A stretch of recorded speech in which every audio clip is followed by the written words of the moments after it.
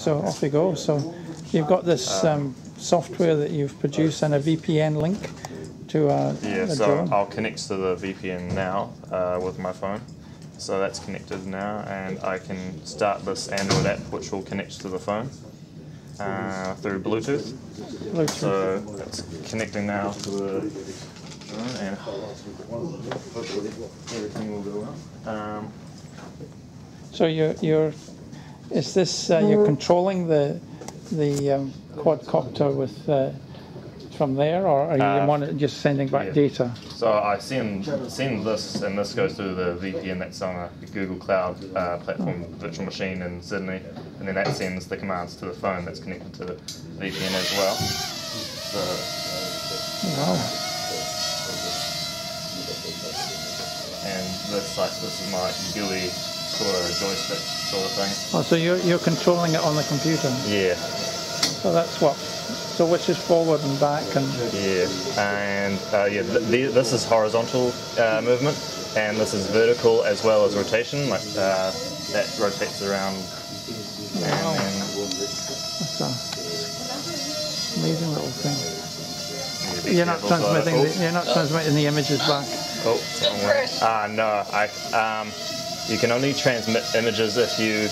Oh, let me just land that now. Are you using an app to do that, or I'm using Parrot's SDK, and I built an app. Software development kit. Yeah. So I built an app that allowed me to control the drone. Is that from Java or something like that? What's that? Yeah, Android Java. Yeah. So this goes from here to the cloud, and then from the cloud back to here, or to this or something. Yes, yeah. So why do you need both machines? Why? I mean, presumably. So the phone and the drone. If I had video as well. But to do video, you have to connect to this via its onboard Wi-Fi. So, so the drone and the phone could be somewhere else, and theoretically, you could be in another country with this and control the drone. Oh, I see. Yeah. So, of course, because it's got a VPN. Yeah. And what about the lag, the latency? Controlling is pretty fast. I wanted to get video feed, but you have to connect to the drone's onboard Wi-Fi, and then that means you can't connect to the VPN because you can't have two connections with the phone. So the images will come back through its own Wi-Fi unit to the phone. Is that right? Or yes.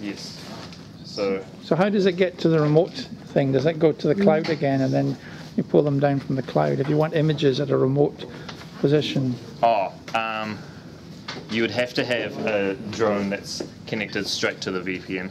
I see. Some way, but this one's not. Yeah, no. Okay, and would the images be of an acceptable speed, or would they be all lagged because it's going through a Wi-Fi system? Yeah, that's quite a big problem that they're working on at the company doing this for. Low latencies. Video transmission is really important to them, so I'll be working on that in the future with another sort of robot with a camera on that, and creating a RTMP or RTSP stream with the camera and streaming that to a server, which I did a bit of last semester with a service called Wowser, where you can create a RTMP server on there. Thank you very much. Cool, thank you.